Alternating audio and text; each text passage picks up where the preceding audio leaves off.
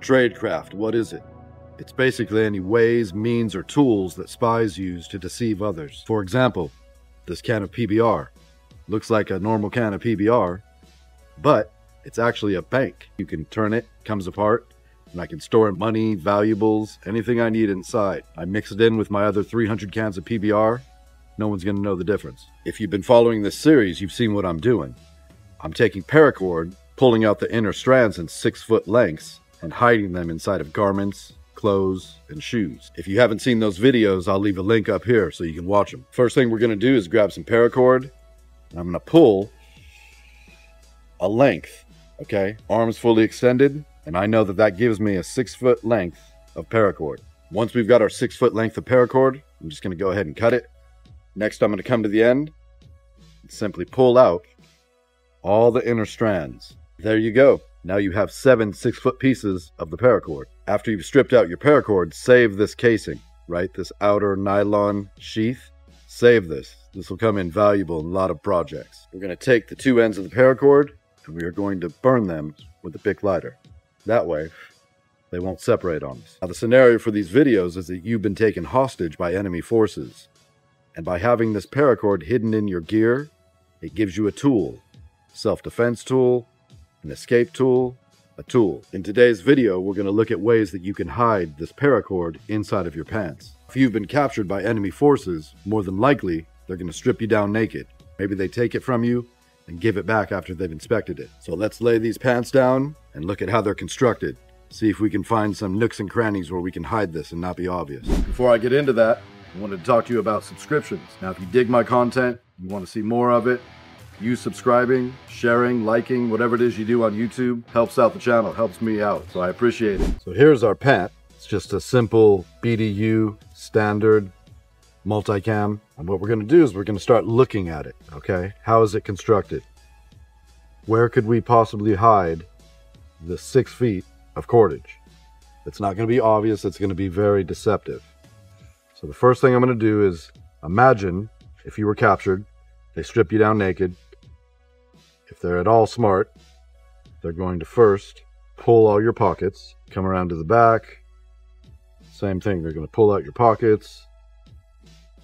Okay, so that eliminates, you know, the basic just, well, stuff it down to the bottom of your pocket. That's not going to work. You got to be smarter than that. Here's some shock cord. They're probably going to pull that. Now, in a lot of these BDUs, inside they'll have this cordage. That's how you can cinch it up. Again, if they're at all smart, they're going to pull all this. What we're looking for are little nooks and crannies. Where can we hide this? Now, one thing I've seen done is taking the buttons, cutting them off, removing the thread they were stitched with, and putting them back on using this 6-foot length of cordage. The problem is this stuff's pretty bulky, okay? So you're not going to be able to sew this on without making it look pretty strange. If you did all of them in uniform, maybe that would work.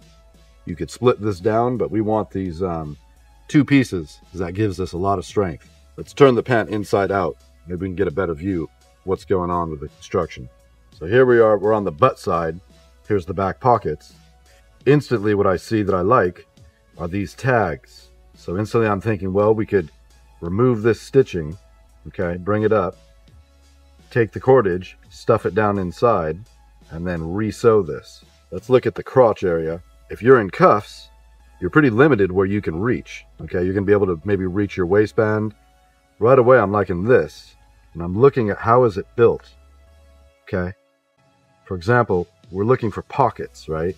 So 2 pieces of material that are sewn together, but that are able to be split apart, right? Like that, that's a pocket in there. Here we are at the cuff of the pant leg. Again, here's some nylon webbing that's used to cinch. I would think that they would pull this out, but maybe we could work this in. We've already got the holes in between these 2 walls of fabric. Maybe we could stuff it in there. I'm just going all through the garment, looking at how it's built. Okay, so I like this. There's a little pocket, 2 pieces of material, and they're stitched down so we can't get into them. But maybe here's a nice pocket here.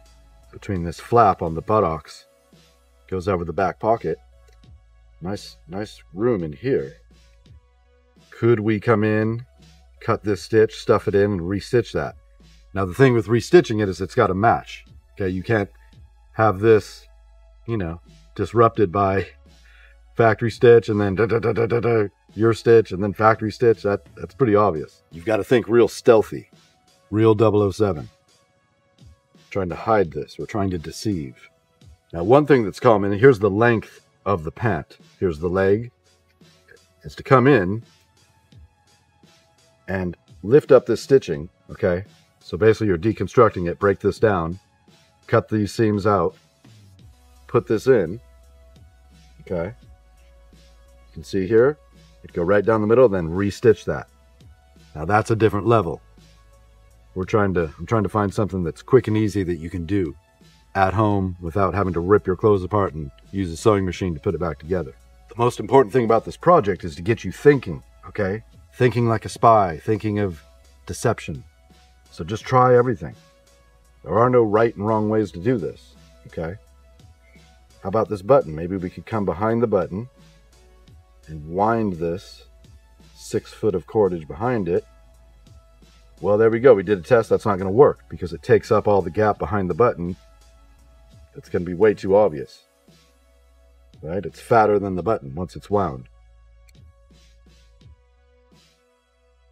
So this button would no longer function, okay? That's not going to work. After going around, I'm thinking, hey, let's go for this pocket. So I'm just going to real carefully come to the bottom. I don't want it on the top, so I don't want somebody to see that. I'm going to try and keep it concealed. So I'm just going to take this thread real gently, see if I can lift up one of them, cut it. Okay, there's a cut. Again, we're trying to do this as covertly as possible. There we go, I've got it broken. I want to be real gentle. I don't want to rip this fabric, right? Because I'm going to come back and I'm going to stitch into those holes. And I'm going to try and make it as stealthy as possible. So if I just rip this out and cut this badge, that's something that you could see. You would notice that. So I don't want to just rip this cordage out. Okay.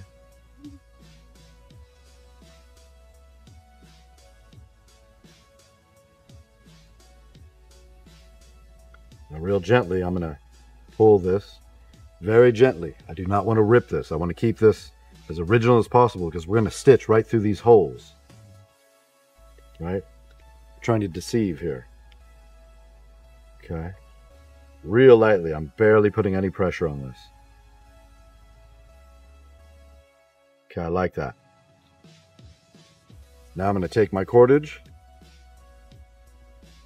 First thing I'm going to do, I'm going to put a little loop on the end. So I'm just going to fold it over on itself, make a bend, and put a simple overhand knot into the cordage. Like that. Now we have a loop. I always like to put loops on them. That way if you did find it, you can pull that out. Come to the bottom. On this, I'm just going to use gravity and see if I can get it to fall right in.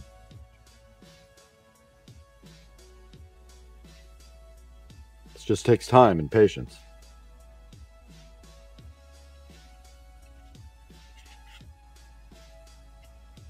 I want it to be spread out too. I don't want a big bulge, right? A big wound up thing of cordage. I think that would be pretty obvious.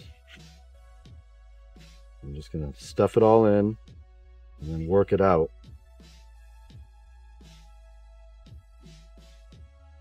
See if we can get it sit flat.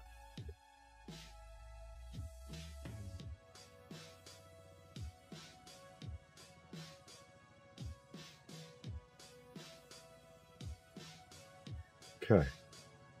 And there's our pull tab if you're going to rip it. But that's going to be pretty obvious. We can't leave it like that. So it's going to have to go in there. All right, so the cordage is fully inside there. Now, when I'm feeling it, obviously I can feel it.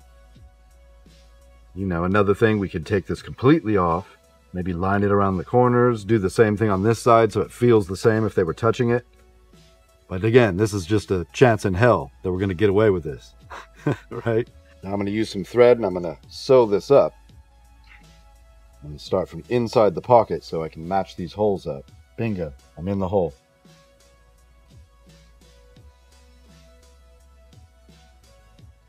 Here's a tip for you if you have your knife. Use a piece of Gorilla Tape and always keep a sail needle and a small needle with some thread wrapped around it underneath that Gorilla Tape. Now this one is literally 10 years old on this Mora, but it's a great way to always have sewing needles and thread on you. Okay, so we're complete. I'm not happy with the color of that.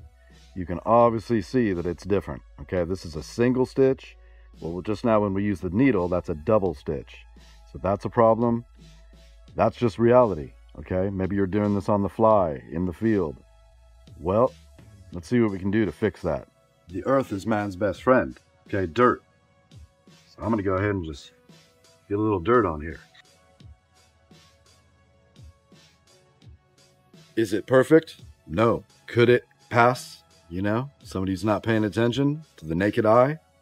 It's pretty damn close.